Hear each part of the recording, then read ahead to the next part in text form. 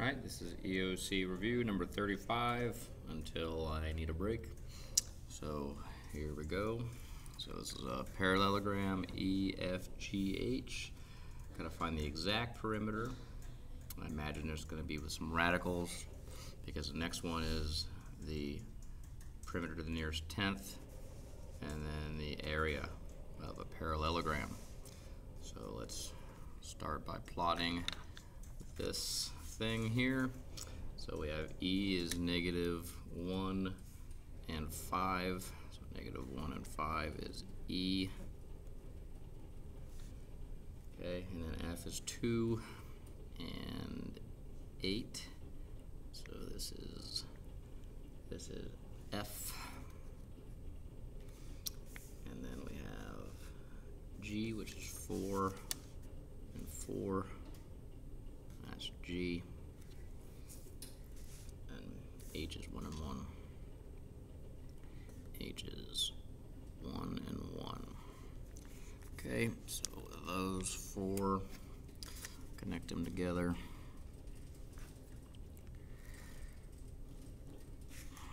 Those two lines, it's like a slope of negative, goes down 4 and goes over. Those are different. Why are those different? Must have made a mistake in plotting. So -1, -1, and 5. F is 2 and 8.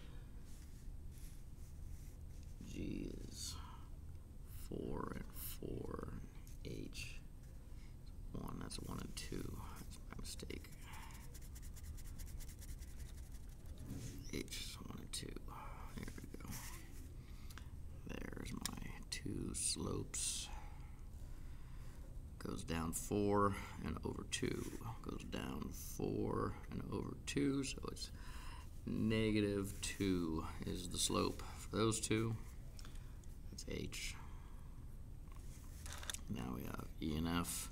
Looks like it's going to go up 1, 2, 3. Looks like it went up 3 and over 3. That's a slope of 1, which crosses the squares nice and evenly. So that's a 1-to-1 square. That's a slope of 1, positive. Meaning that these are parallel, these are parallel, this is parallel, this is parallel. So, like I said, this was a change in X, and a change in X, change in Y is a change in Y is of 1, of 3 to 3, change in Y, change in Y. This is change in X. Change in X was 3. Change in X here was 3 as well for those two. And for these ones here, this was a change in 2 for X. Change in X was 2. Also a change in X for 2 for this one. Change in Y for this one, I'll use pink, let's use burgundy. Change in Y for this one was 4. Change in Y for this one was also 4. Okay, so I'll do, what other color do I still have to use? I can use red for all my hypotenuses, hypotenusae. Alright, so this is going to be the square root of, both of these will be the square root of 4 squared plus 2 squared, 4 squared plus 2 squared, 4 squared. I don't know why I put another square root there. Shouldn't be. 4 squared plus 2 squared, which is 16 plus 4, which is the square root of 20, square root of 20. Square root of 20 is square root of 4 times 5, which is 2 square root of 5. So both of these are 2 square root of 5, 2 square root of 5. Okay, and this one, these ones here are square root of 3 plus square root of 3, which is 9 plus 9, which is the square root of 18. Right, so these here, I'll just show you, just to save some space. This was a square root of 3 plus square root of 3 squared, which is 9 plus 9, which is square root of 18, which is 2 times the square root of 3, right, which is 2 times 9, excuse me, 2 times 9, which is 3 square root of 2. So these are 3 square root of 2. This is 3 square root of 2. So those are the lengths of my hypotenuse. So the exact perimeter in part A, the exact perimeter is going to be equal to 2 times the two sides of these plus 2 times the single side of these, right? So 2 times of these, I got 2 of these sides, and I got 2 of these sides. So I'm going to multiply them by 2. That's going to add those two together. So I got 2 of the 3 square root of 2's. I got 2 of the 2 square root of 5's. All right, so adding those together, I end up getting the perimeter equals 6 square root of 2 plus 4 square root of 5. And you just treat these like x's and y's. And just multiply the constants in front of it. That's what you get. Right? So rounding, if I put this into a calculator, I'll get something like this. 6 times 2 square root equals, this is like 8.49. I'm rounding the nearest tenth, so intermediate calculations, I'll round to the 100th. Plus 4 times 5 square root equals plus 8.94. I'll add that to plus 8.49. That's confusing. This is going to be equals 17.4. I'm going to do that a different way to make sure that I didn't make a mistake. So 2 square root equals times 6.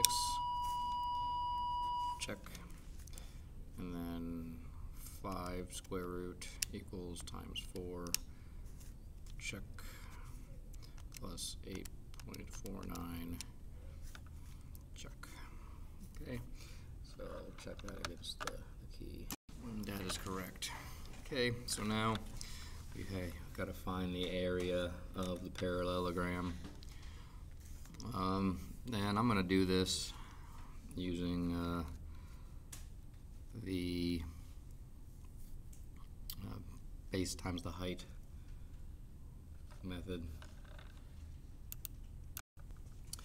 I mean, like, meaning the base times the height of the big stuff. Let me zoom out so I can see which. Oh, I'll just move down here. Right, so I talked about like the big frame, right? And then I'll find the area of this void area of this area here, and then the parallelogram is what is remaining. Okay, so each one of these is a triangle. So I'll figure out the areas of these triangles, and this is I'll call this the area of the void triangles. I got 2 of each one of these triangles here. Okay, so I'm gonna call this the area of the frame. Okay, so the area of the frame equals, this is the base times the height. This is the base times the height, which equals This goes from -1 to 4, -1 to 4. So that length is 5 equals 5 times, and this goes from 1, this is 1 to, the maximum is 8, that's the highest y value, so 8, right? So this is going to be 8 times 5 is 40, equals 40 units squared. Okay, so now we have two of the red and green triangles. Two of the red and green triangles. So the area of the red and green void, call it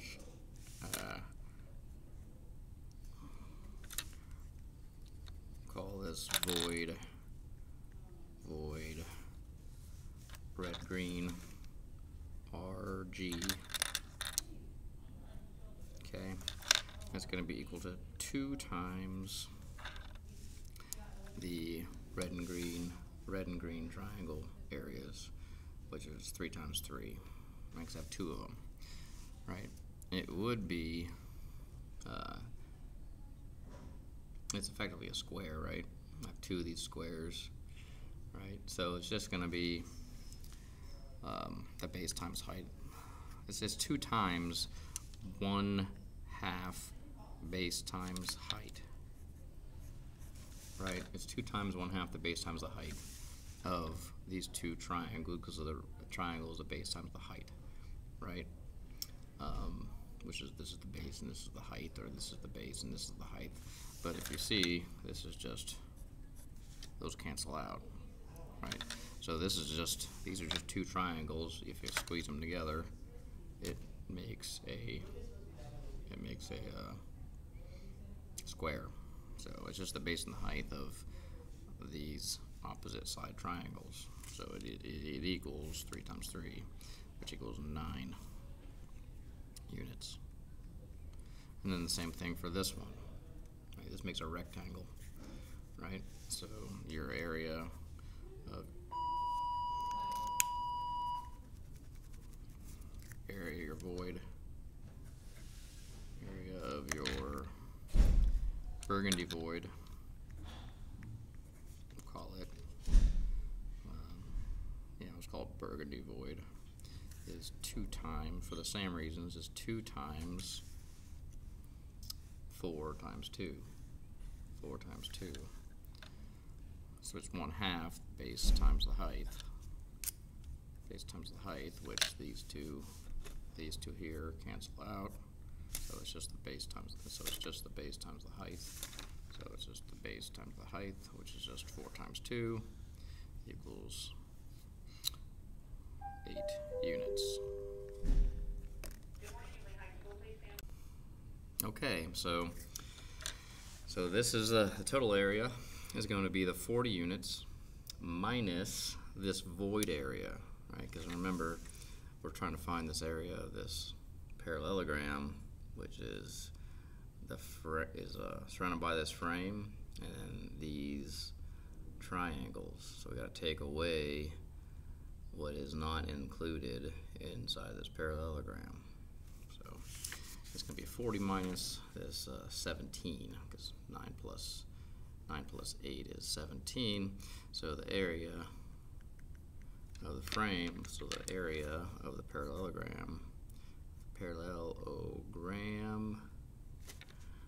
equals 40 units. I'm going to write a general primary equation is the area of total void, area of the void total, area of the void total, which is area of the void. Oh, man, that's not good. We'll do this. Area of the void total. That's good.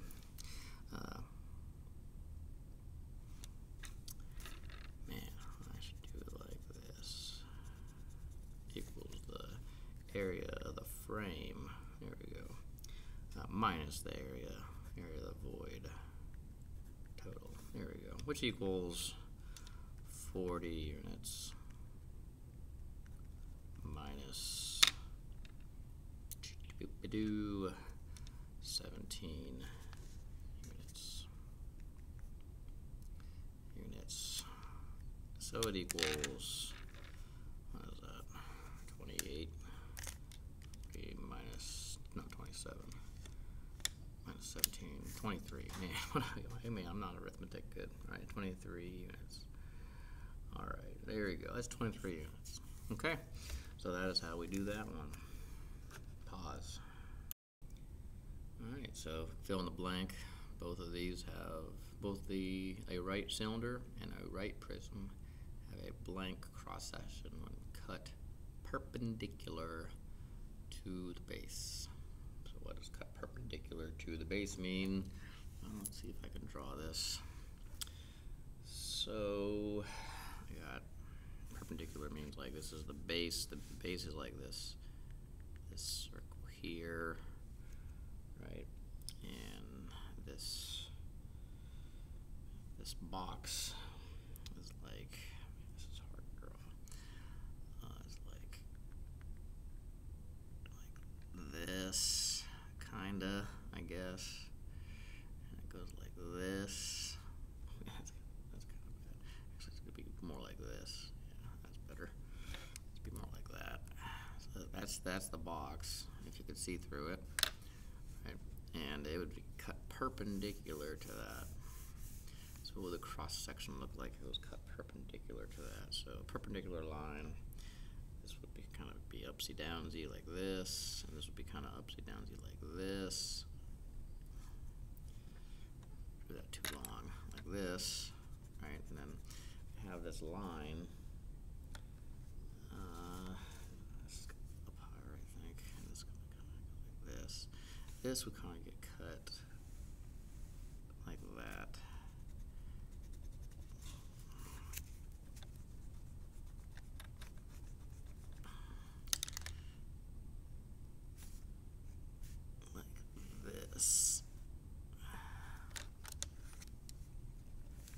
Through the middle, along the base, right? And it would cut this thing like, if this was like a sheet of glass, it would cut this thing like right down the middle here.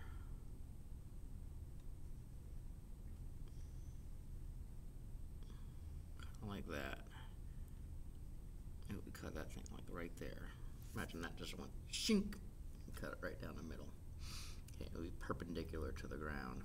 This should actually be like right here.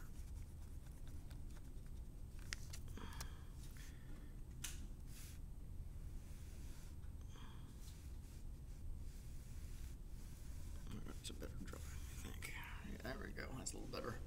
Right, so that would kind of look like that. Okay, and then same thing with this. So let's say I like perpendicular like this way. If I like drew a sheet of glass going this way, right, and I cut it going like that. This cross section here would be, they'd both be rectangles, right? So they would both have a rectangular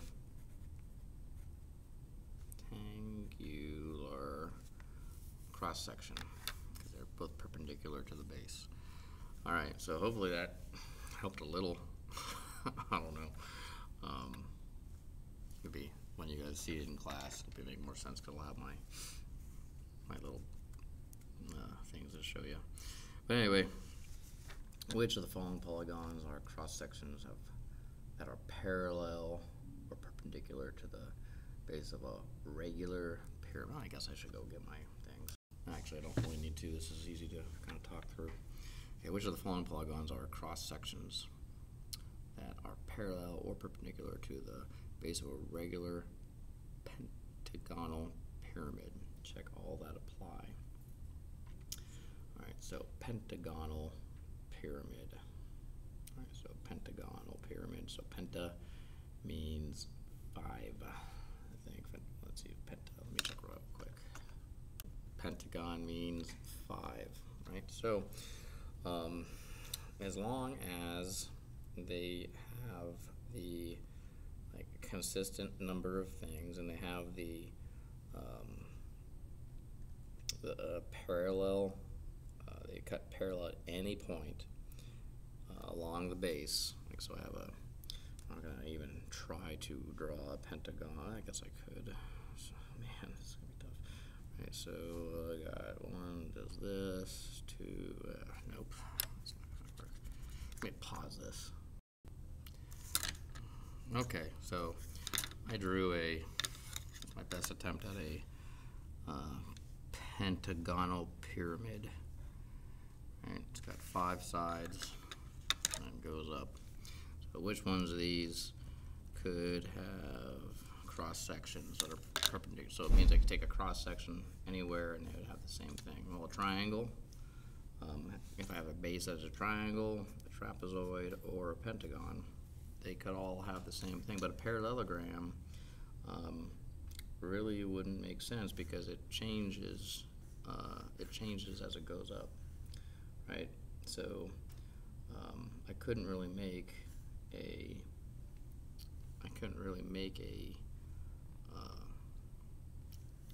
or it doesn't change as it goes up, right? These are all pyramid types, right? These all have a slope that gets skinnier as it goes up. But if I had a parallelogram that just kind of went up like this, right? And a parallelogram like this, and I built it upward like this,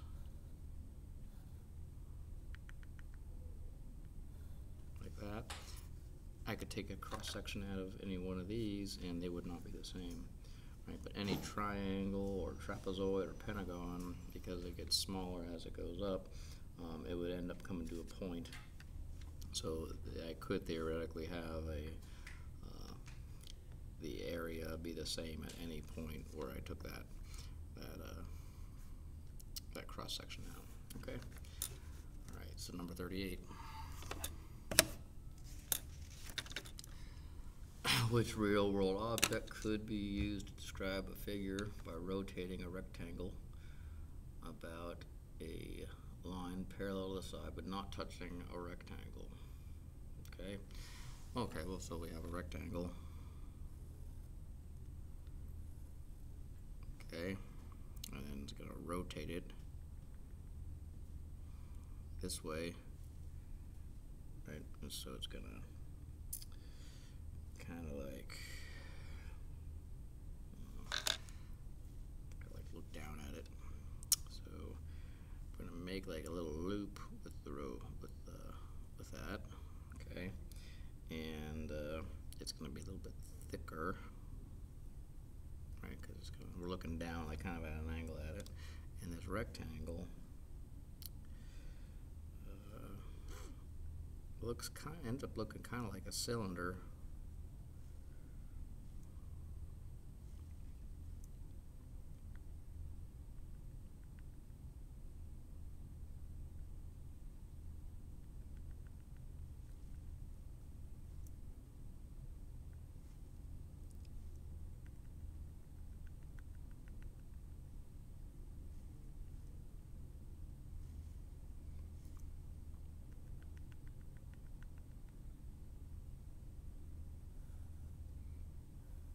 So if I took that rectangle and I just kind of looped it around like that, it looks like, actually it looks like it would be like a tube. Right, so if I just took that rectangle and I kind of like wrapped it around itself and just let the trail, it looks like it would be like a piece of plastic tubing, I think. So that's a little like what it would look like, I think, if you kind of visualize it three-dimensionally. Okay, all right, moving on to number 38.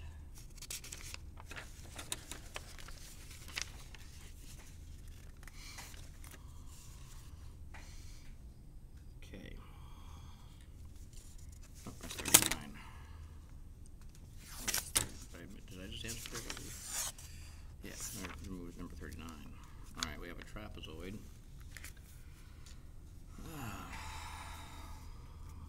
Trapezoid is extended to create a right angle.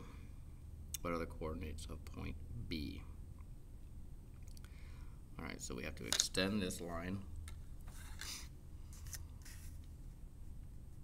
to create a right triangle. We're going to extend this line, create a right triangle.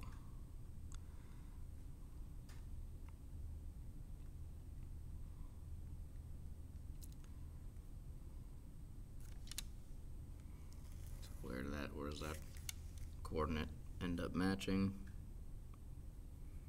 It's right about there. And it looks like it's about point 1, 4.